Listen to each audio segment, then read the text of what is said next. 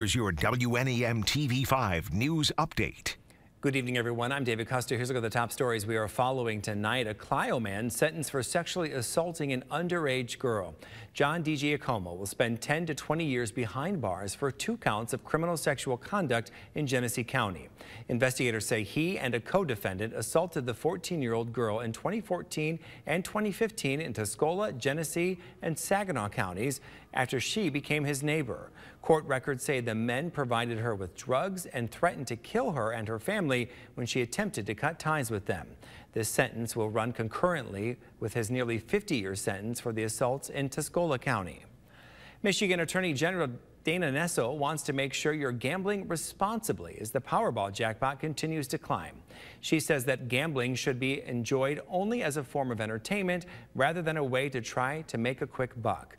For growing jackpots, lottery clubs are often formed with the hope of increasing their odds by combining money together from multiple people and buying more tickets. She says those clubs are legal as long as no one receives money for running the club. If you or someone you know has a problem with gambling, you can call 1-800-270-7117.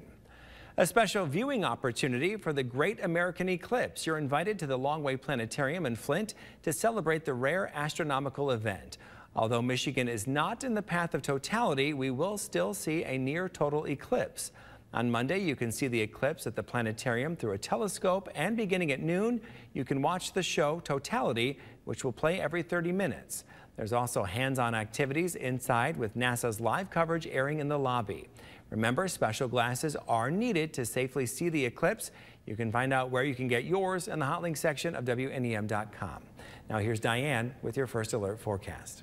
We are keeping an eye on that solar eclipse forecast, but we got to get to the weekend first. We will have some clouds that fill in here this evening, but as far as the dry conditions, we will hold on to those. So that's going to be great for your weekend plans. As we go through the hour-by-hour conditions, you'll still find the clouds are overextending their stay. They're sleeping in tomorrow. So we are going to start out the weekend with some cloud cover, but don't worry, it doesn't take long. By lunchtime, we're going to start clearing things out, and you will be using your sunglasses by the afternoon. We'll keep those sunny conditions still holding on for Sunday's forecast, though a few clouds are going to be possible. We'll even find more clouds building in towards our west. This is going to be with some rain associated with it. The timing, though, may not be ideal as you're thinking that's getting here right around Monday, but don't worry, we're going to be seeing this line of rain that's going to be pushing through. Here we are at 7 o'clock at night, so a lot of us are going to be asleep by the time that rain does approach. So during the daylight hours of Saturday and Sunday,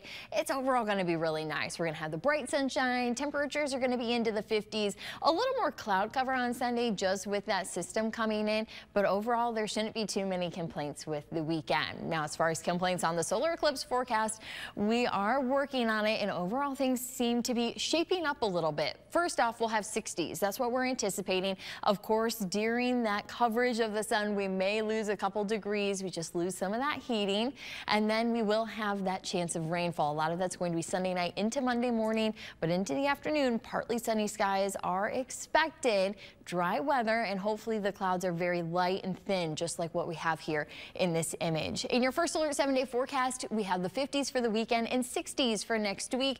We will see it's a little bit more of an unsettled weather pattern as we have some slight rain chances, and 60s are not normal for April. We're going to be finding 50s is where we should be, and that's where we'll be about 7 days from now.